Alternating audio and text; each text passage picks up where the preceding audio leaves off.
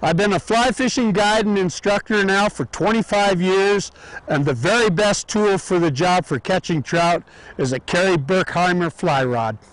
This fly rod is strong, it's sensitive enough to cast a little 22 dry fly.